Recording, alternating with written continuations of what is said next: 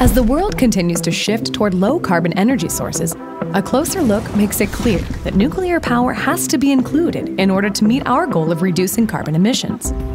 Nuclear power plants have two main advantages. They produce zero carbon and they provide constant baseload power, meaning they're always on. That's important because until we solve the problem of large-scale, long-term power storage, we cannot rely on intermittent power sources like wind and solar for our everyday power needs.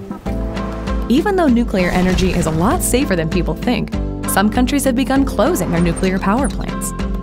Since they still need baseload power, they've mostly replaced them with coal and natural gas plants that emit more pollution and are associated with tens of thousands of air quality-related illnesses and deaths a year.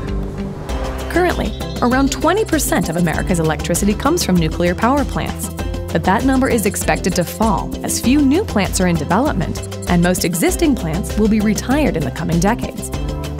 No single power source can or should provide all of our clean power needs, but nuclear should be included and considered as a zero-carbon option.